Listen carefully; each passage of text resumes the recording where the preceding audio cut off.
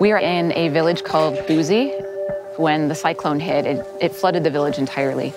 90% of the village was destroyed. There's almost no building left untouched. All the roofs have been ripped off. The water level comes up to almost my shoulders, and there's reports of crocodiles swimming around in the village. They rescued at least 1,000 people off of roofs and off of buildings. The nearest hospital is 200 kilometers away. Samaritan's Purse, we've decided to deploy a type 1 augmented hospital, which means basically a small field hospital that has surgical capacity. And at present, the only way into this village is by boat or by helicopter because the road remains almost entirely flooded.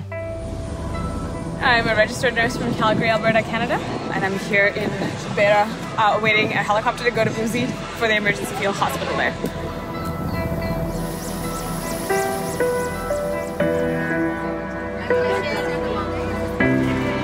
You know, we try to take every opportunity to offer them the love of God and to offer them Jesus Christ.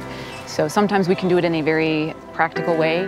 Other times it's simply sharing the love of God with them, showing them that God cares and being the hands and feet of God.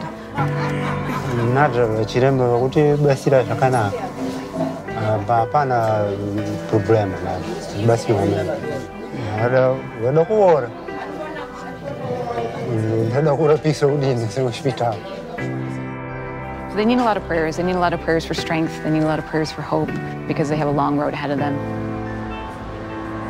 So we would appreciate those prayers.